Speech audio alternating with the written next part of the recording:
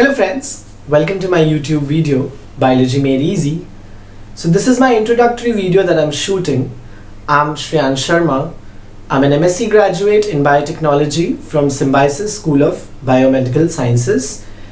And my interest towards teaching is leading me to shoot these YouTube videos. These YouTube videos can be referred as a content or study material for the students who aspire to continue their future in streams of biology. So in this video today, we're going to talk about a very basic thing, which is the structural organization of a living organisms. Okay, sounds like a big name, but it's very easy and a simple thing to understand. In this video, we are going to learn how the life begins and how the constitution of the entire organism happens. Now, a universal fact that we need to know: all the matter that is existing in the universe is made up of atoms and molecules. So is your living organisms. To start with, the first level that we understand is the chemical level. Okay, so as we know, the atoms and molecules form the basic chemical level or basic structural molecule for any living organism also. So we call these molecules as biomolecules. Now biomolecules, okay, yeah, so I'll write down here, you can make a note so that it's easier for you to remember these. Now I've written here biomolecules. Why am I calling it a biomolecule? The first and foremost reason is because of its involvement in development of life. That's why we call these molecules as biomolecules. Now there are different types of biomolecules which we'll look into in the further videos, but for a general information that you need to know is there is protein, carbohydrate, fats or lipids, and also nucleic acids. These are the basic biomolecules that contribute towards the formation of cell. Now cell is your another level of structural organization. So when I'm saying structural organization, guys, you need to understand that these molecules will ultimately form the entire structure of the organism, and that's why, and we are learning it level wise, first level, third level, fourth level, and that is why I'm calling it structural organization. So this is how the organized, it's in an organized form, and that is why I'm calling it as structural organization. Okay, so now let's talk about cells. Cells is the basic fundamental structural unit and functional unit of life. Okay, now biomolecules, when we talk about individually, biomolecules will not be living. Okay, a protein is not a living thing. For example, a fat or a carbohydrate is not a living thing. Now when we talk about cells, they are living. Okay, what is the basic difference that we need to know when I say living and non-living? Living cells or living organisms are able to reproduce, are able to form its own self, and that's why we call them as living. One basic characteristic that we need to know is reproduction.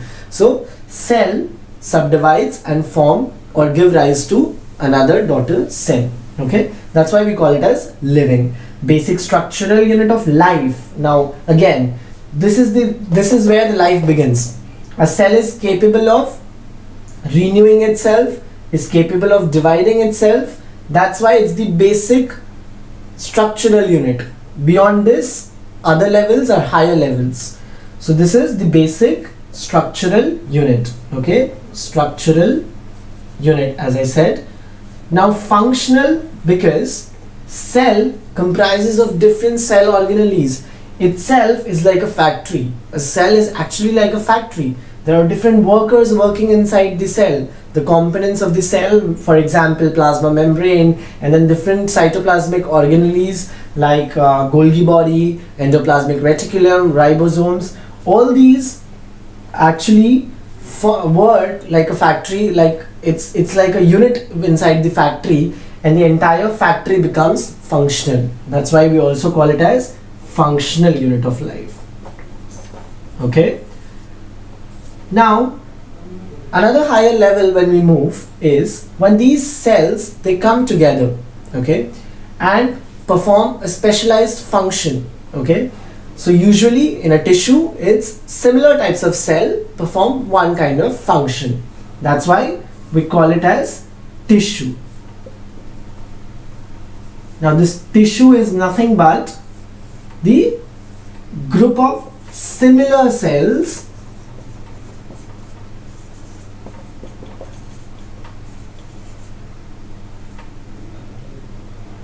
performing specific function.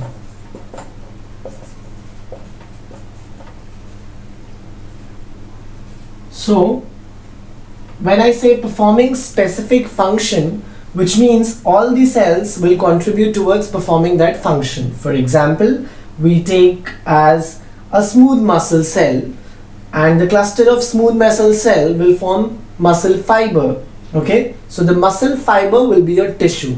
The role of the muscle fiber will be further in muscular system, wherein it will contract and relax in order to help the movement of the body, okay. That's why we will consider tissue as the group of cells performing a specific function. Moving ahead, these tissues will come together, okay.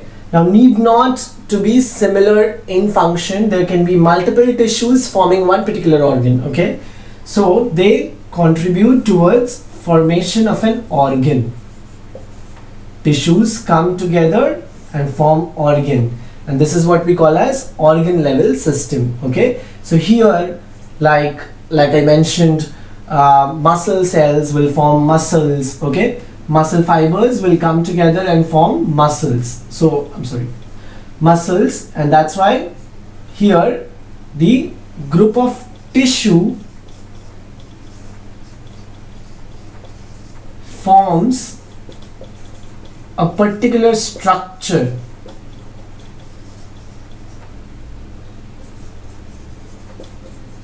This particular structure is capable of performing a specific function assigned to it, okay.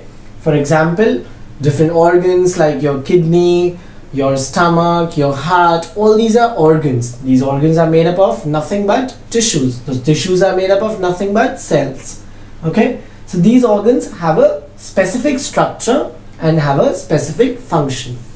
Now different types of organs will coordinate amongst each other, okay.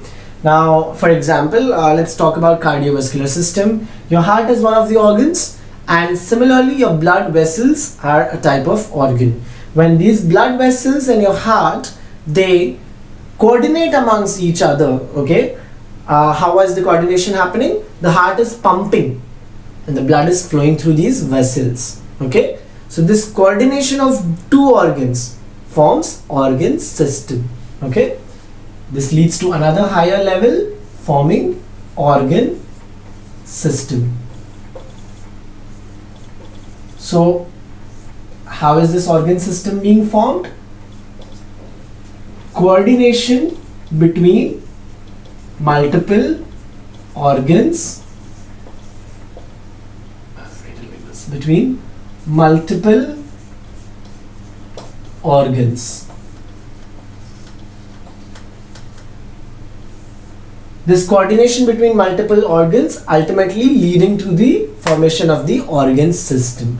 So now let's see the level. The first level is biomolecules, wherein this is the non-living level. So from cells begins the first level, which is considered to be structural and fundamental unit of life, okay. Here where the life begins. Then forms a group of similar cells, forms specific function with a specific function, forms tissue. These tissues, they come together with forms a particular structure having a particular function, is called as organ. Now different multiple organs coming together and coordinating amongst each other forms organ system. So now this was the first level, second, third, fourth and fifth. Now the final level is the formation of organism. Now different organ systems put in together, okay, is called as organisms. Different organ systems put in together will be called as organisms. Now we'll talk about it in detail about organism and different systems that are present in the human body. So I will be erasing this. Till then you can make a note of it. Okay guys, I've told you the entire structural level. Now we've reached the final level of it, which is an organism. All these organ systems, they coordinate amongst each other to help the living organism. Alright, so an independent organism is the final level.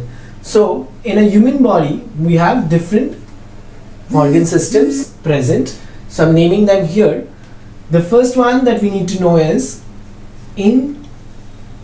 I'm sorry, I'll just make it slightly bigger for you to make a note of all the systems. Integumentary, okay, integumentary system, which means integument is a Latin word that means covering. So this system is entirely focusing on the outermost covering, which is your skin, and the sensory organs present on your skin, or the sensory centers that are present on the skin. Okay, also includes your hair and nails. The second one is your skeletal system. Skeletal system comprises of your bones and cartilages. The main function of this system is to support the entire body. Okay. Third one now is muscular system.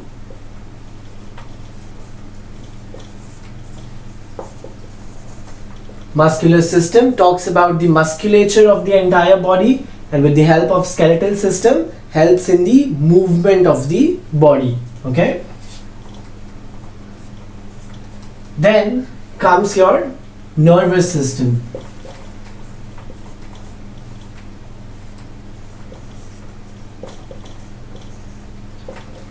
Nervous system is responsible for your regulatory mechanism, and it also involves brain. Okay, it also involves a very important organ, brain, which regulates the entire body.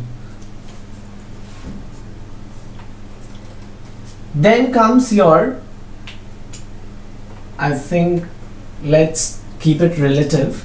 So after the nervous system you should understand another system, which is cardiovascular system. Okay, this is also very important, guys,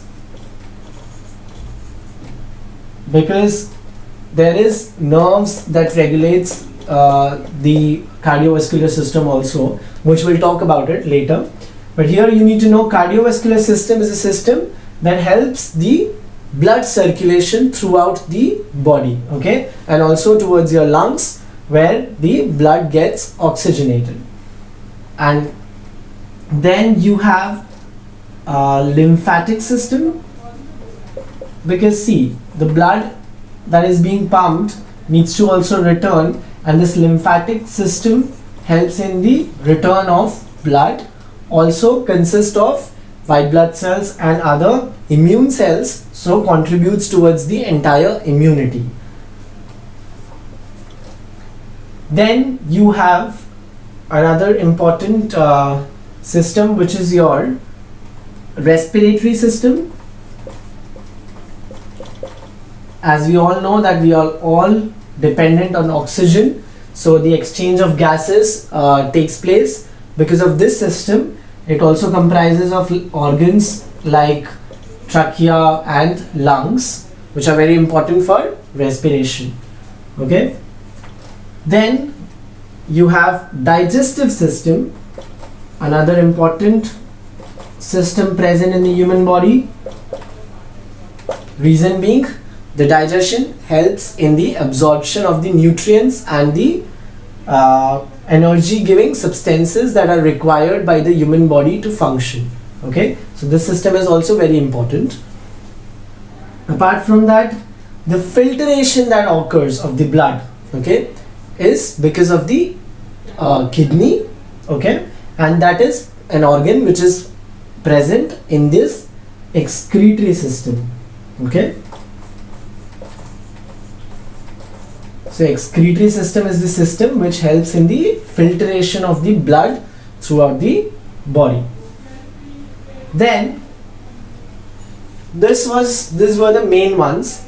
Another very important system that we need to keep in mind, because that helps in the giving birth of the new life, is your reproductive system, okay. Now when it comes to reproductive system, we have two different sexes present.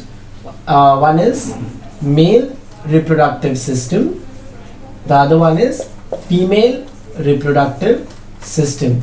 We need to understand the anatomy and the physiology of these systems, how embryogenesis takes place and how a new life is formed. We need to know these systems very well, okay. Also these systems are linked to another very important system, which is your endocrine system, okay. It doesn't really link this, but your endocrine system is another important system that we need to know. The reason being, these help in secretion of certain hormones, and these hormones regulates the growth of the human body, also regulate the development of the reproductive systems. So endocrine system is another important system that we need to keep in mind when we study physiology, okay. In the next lecture, we're going to talk about what exactly anatomy means and how it is linked to the physiology. Also, for the further information on the detailed structures and the detailed physiology of these, you can refer to my further coming videos, okay. So thank you for listening to me. If you've liked my video, please do subscribe to my YouTube channel, like, share and comment, and if that has actually helped you to understand, please share it with your friends as well. Thank you so much.